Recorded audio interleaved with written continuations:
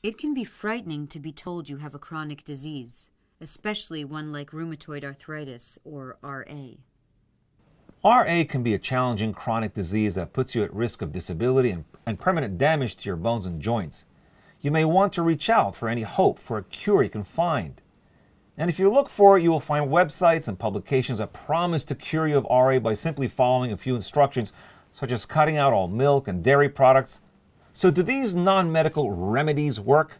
Can RA be cured? Sadly, there's no current medical cure for RA. RA symptoms may go away for a period of time with proper treatment and sometimes don't come back, especially in children. You may be able to improve your RA symptoms by taking care of your overall health. Now, in particular, eating fish or taking an omega-3 fatty acid supplement may help improve your condition. And some people may improve their symptoms and decrease the frequency of their RA flares by avoiding certain triggers, such as stress, smoking, or eating specific foods. But the rate of food allergies in people with RA is about the same as in the general public. For most people, a drastic change in diet, such as eliminating all dairy products, is just not advised.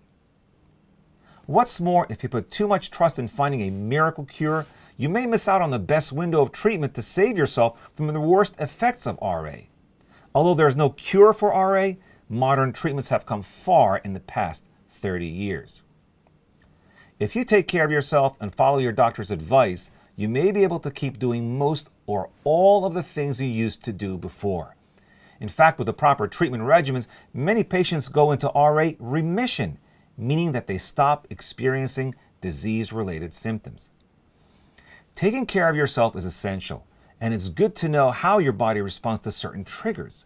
But when you have RA, there is no substitute for proper medical care.